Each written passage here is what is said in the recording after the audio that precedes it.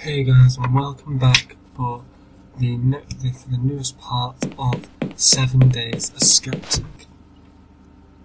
In this episode, we're carrying straight from where we left off and everything. So we need to find William and see what's going on there. And there's blood already. Okay, we're getting straight on in this. Okay, that's William's thing. Okay, let's see what's going on here then. Okay, can't use. Okay, let's go here. No, how do I open this door then? Okay. This way? Nope.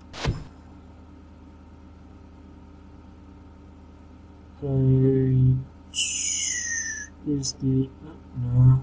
Can I use the captain's card on there? No. Can I use the captain's? Can I talk to it? Nope.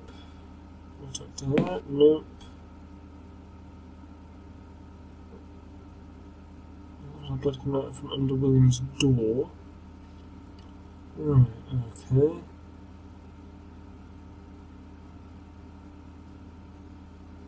There's blood, alright.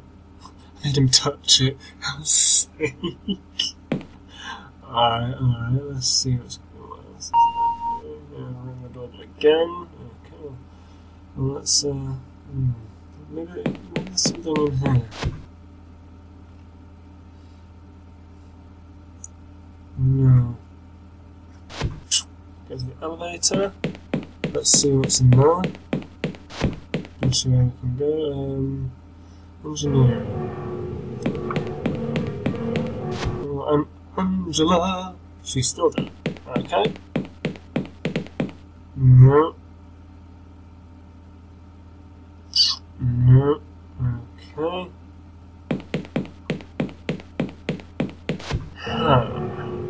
Okay. Nothing up here.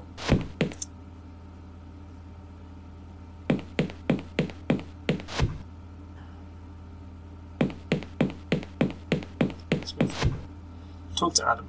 Adam. John. I don't think William will be joining us. I got him, didn't I? I don't know yet. There's blood coming from under his door. God. And then there were two. Don't panic, Adam. We'll get through this. I wish I had your optimism, John. Is the escape pod ready? It's been ready for hours, but that's not the problem. The security card is still in William's quarters, behind a locked door. I knew this wasn't going to end so easily. Is there any way to get William's door open? I think there is. The console in Barry's quarters can override all security systems. It's some kind of defensive measure. Okay, so we just need to go there and sort it out. It won't be that easy. As I recall, a passcode is required.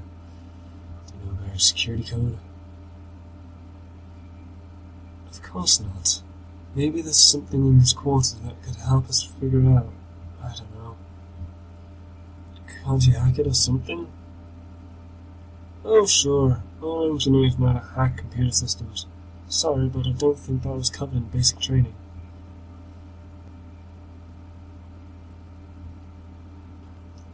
I'll be right back. Okay. Alright, well, so we need to go to the quarters and we need to hack into, or find a way to get into the computer to be able to unlock unlock William's door. So, drawers are all empty.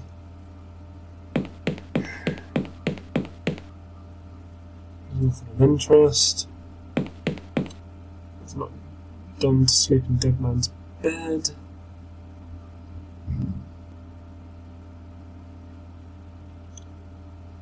And then look in the bin, maybe there's a scrumpled piece of paper or something. It's empty. Okay. Let's Let's see.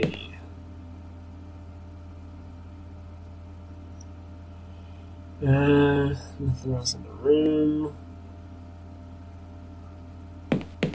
Looks exactly like mine. Let's use the computer. Maybe I need to hack the computer from the computer. So, help. Not hello. Help. Hello. Email, to access email, news, to access news, date, to access today's date.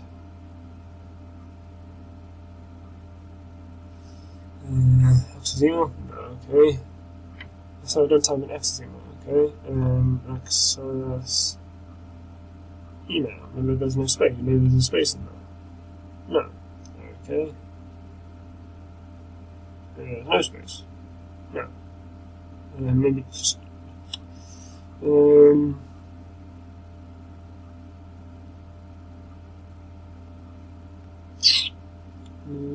email.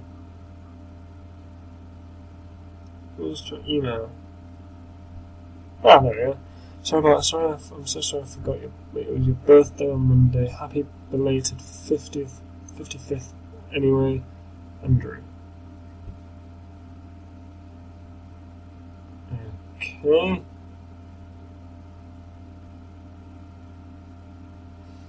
Oh God's sake, don't go off it, you arse. Hey man, news. No news. Let's see.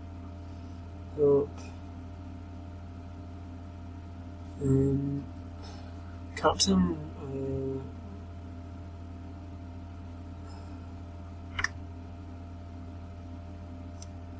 6-digit override code to access it. 6-digit override code. What would that be?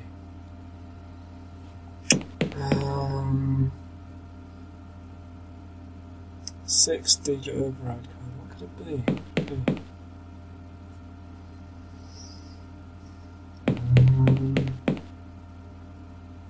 You can tell this is the captain's bed. He gets brown sheets. Oh yeah. Brown's the way of the captain, man. How do I find a 6-digit code?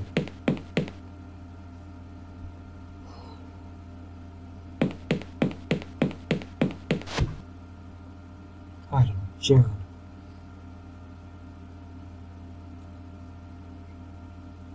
Let's figure it out, I don't know.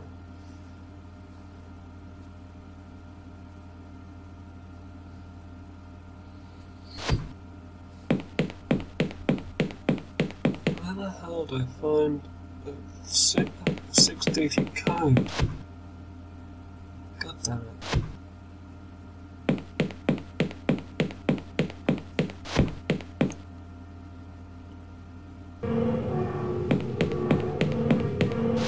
Angela, you're still dead. Poke a body, poke a body. Gotta poke that body. Poke that body. Poke that body. Find the answers when you poke that body. Where the hell do I find a 6-digit code?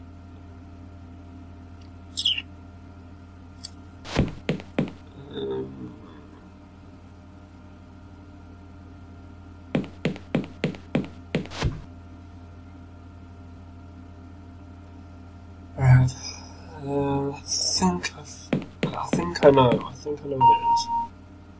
Don't ring the doorbell, you arse.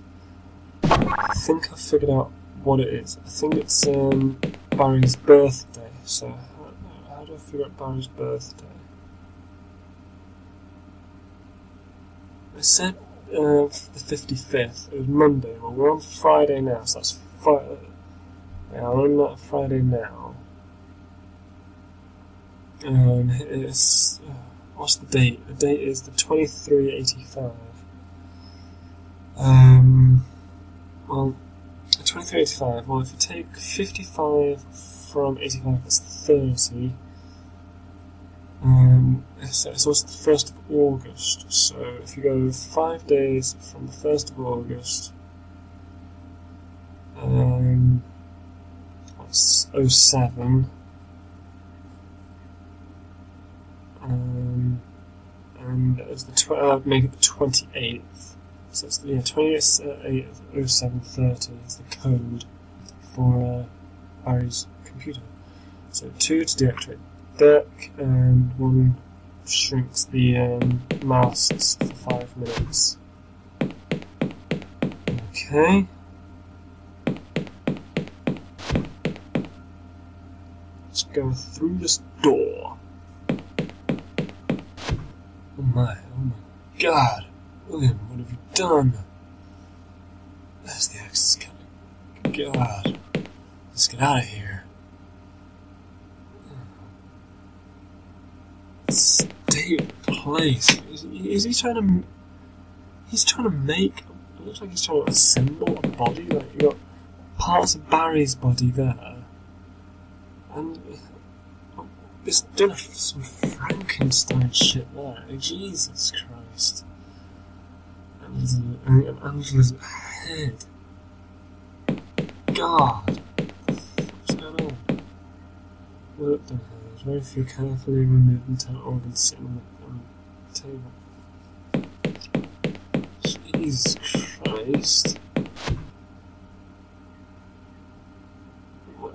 That sounds like a poor Serena's head still wearing glasses. Ugh. What a thing to walking on. Fuck. I thought William might be dead. But William's the guy doing all the flipping killing. Alright, save that.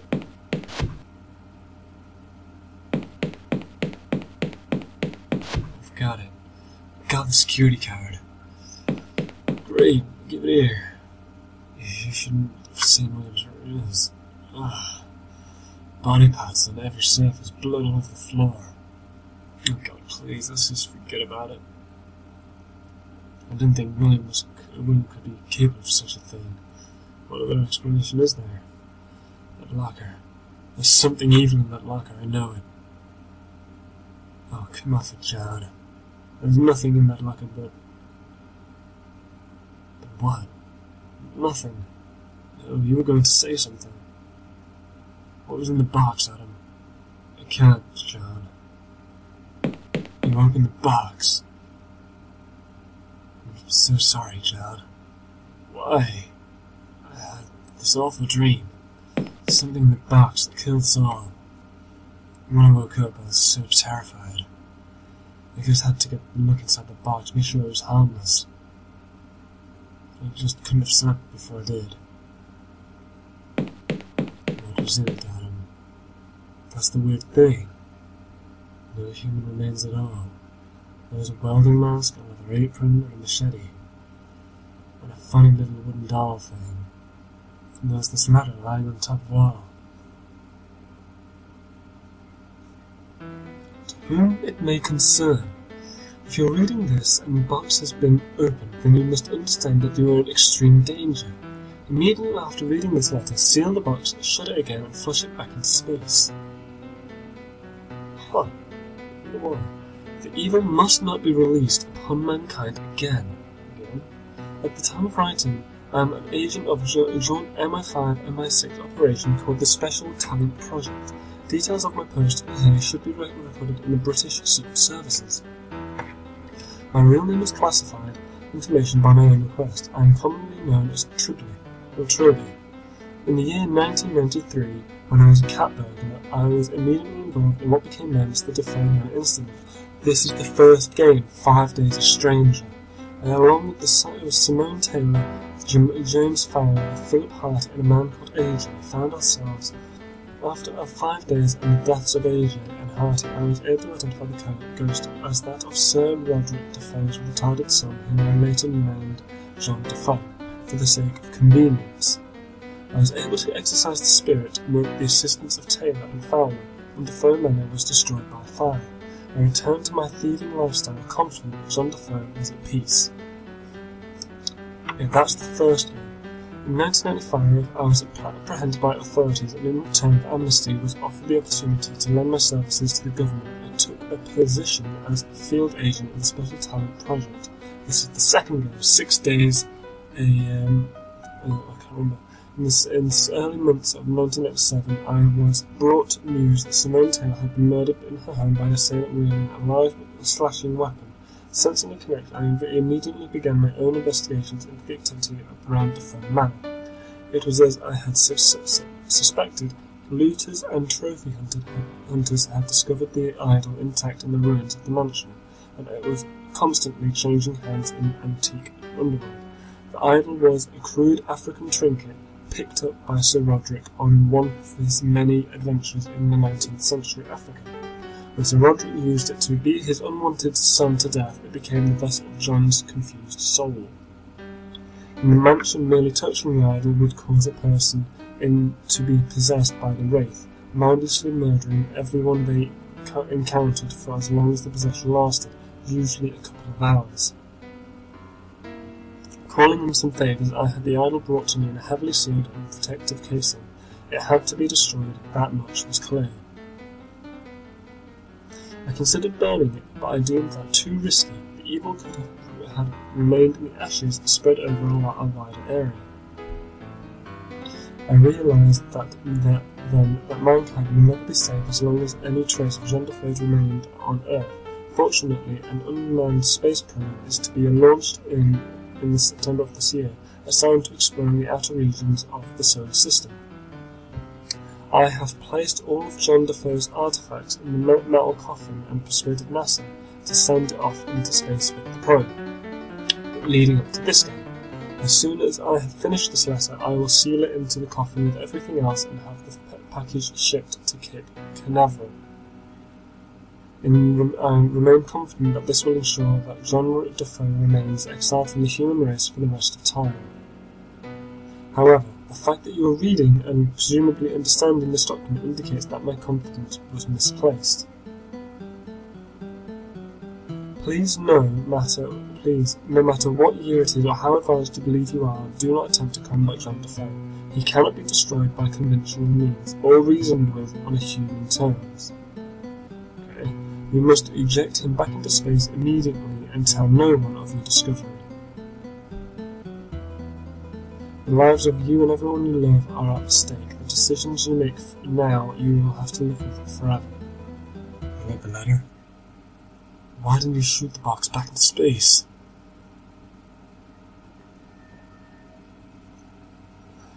I didn't think that it was for real. And how would I have explained that to the captain? For God's sake, Adam. Besides, I didn't touch anything else in the box. I just closed the box, left everything how it was, and went back to bed. Do you really think I caused all this? No, Adam, I don't. Somehow I think the box would have found a way to get itself open somehow. What? Let's just get out of here. Here's the access card.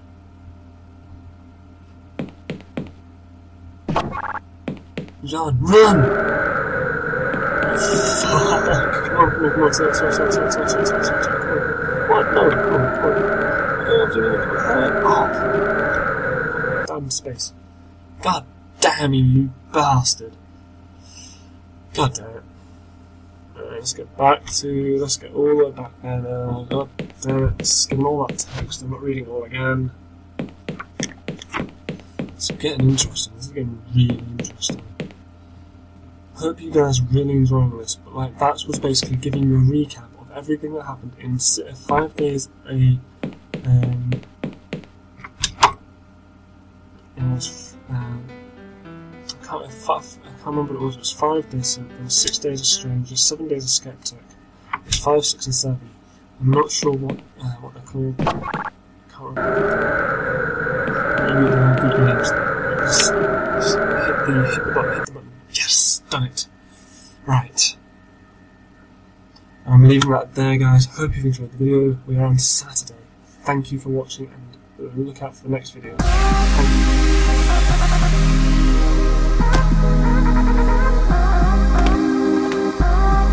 Oh, shot me right in the head! You're dead. Why are you up there? What are you for? I'm blocking the door, so he can't come in.